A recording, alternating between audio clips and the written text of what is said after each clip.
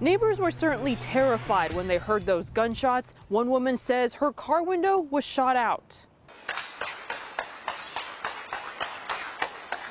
Surveillance video capturing the sound of about a dozen gunshots fired in a neighborhood near a football game.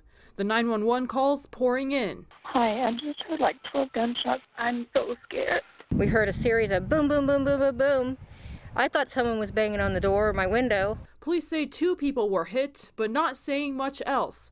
News 4 confirming through sources close to the investigation that one teen, a Midwest City High School student, was hit in the leg. Another person also grazed by a bullet. While police searched for suspects, neighbors fearful of what could have happened to family members leaving the game Friday night. The fear for the kids, that was it, just overwhelming fear for the kids. And I just had that fear of my granddaughter, and then you have that fear the next couple of days. You just have that fear of coming out here. Other neighbors say they're fed up with what's going on and are calling on police to step up patrols. It's ridiculous, and we need a better police presence, and it needs to stop. Bullets travel. They kill people. It's ridiculous.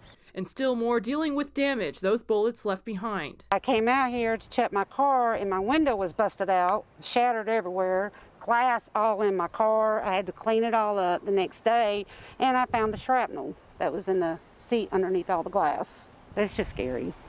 I hope it don't ever happen again. In Midwest City, Angela Shen, Oklahoma's News